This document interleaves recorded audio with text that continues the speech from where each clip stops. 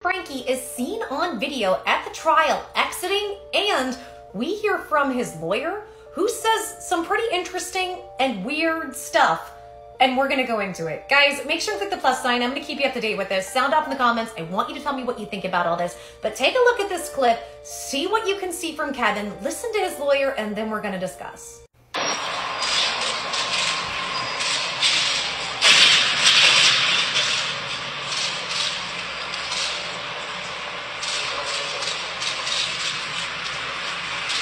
Randy, can we talk to you for a minute? Can we talk to you for 2 minutes? Do you mind? No, go ahead.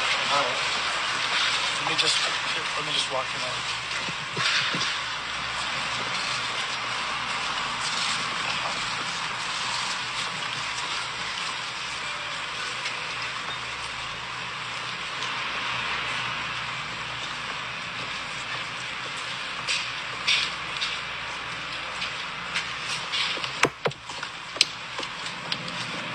Thanks, Randy. Yeah, thank you.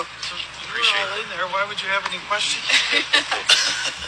Can you bring us up to speed? Where do you think the case is for your client and all the wrangling going on?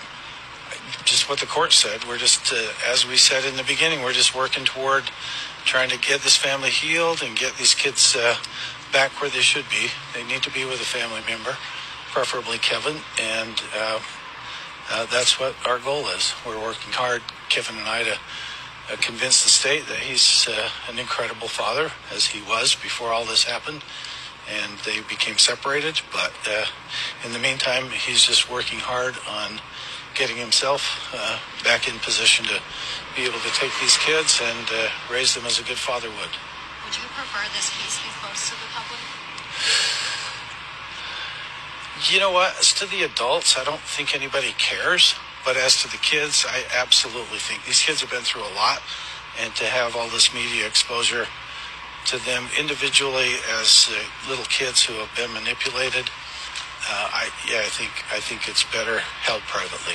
What does it mean to you if their eldest daughter was in attendance today? I think she has a right to be there. I don't know what the court will ultimately determine about that, but I think she has a right to be a part of these proceedings. She's part of the family. Do you have any comments about the last child welfare hearing?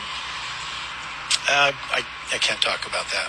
We went into a lot of detail and a lot of things about the kids that just shouldn't be disclosed. Mm-hmm. How long have they been separated? Kevin and Ruby were separated, well, now for 14 months. 13 months when this all kind of raised its ugly head, and then another month since then, so 14 months. Is there a possibility that if the case were sold to the public that Shari would still have access to it, or would she also be barred? That's up to the judge. But it could happen. It could happen either way. Yep. That's just totally up to the judge. Okay, where do I begin? That's kind of where I'm at when I look at this. So let's just go to the thing where he says the children were manipulated. First of all, he talks about Kevin being a great father. Well, if that were true, Kevin would not have supported withholding food from them and even encouraged that behavior alongside of Ruby. See, when he says, well, Kevin's just working real hard to get back his kids and prove to the state, if he was such a great father, and maybe this is because I don't know a ton about CPS, so correct me if I'm wrong, why would he have to be giving all of this proof? Or is it because the state looks at it and says, you abandoned your children, and then there's all this evidence of what they did even before she was detained? So there's stuff like that. Well, oh, he's just such a great father. Okay, he abandoned his children. How great is that? He withheld food. He did horrific punishments to them. How great is that? And why doesn't he have custody right now? But then says the children were manipulated. What is that supposed to mean? What on earth? You mean the children were manipulated because when Ruby and Kevin broke up, they were against Kevin? They were manipulated by getting rescued and getting help? What?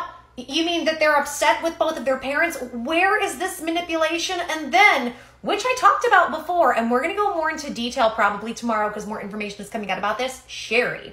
Apparently, the court is trying to make it so Shari can no longer attend, which doesn't make a ton of sense. Now, the speculation is because she apparently, and I'm not 100% sure on this, for what I'm seeing, she's a law student or she does something with the law.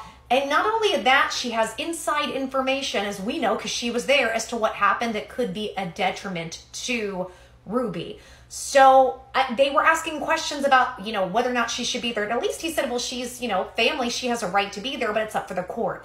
To me, that was one of the only things I kind of heard him say where I'm like, okay, I can kind of get behind you on that. But at this point, this lawyer to me seems so shady. And I caught him in a big lie, or at least he really skewed things and painted a picture that was not true recently. But he's a lawyer. This is what they do.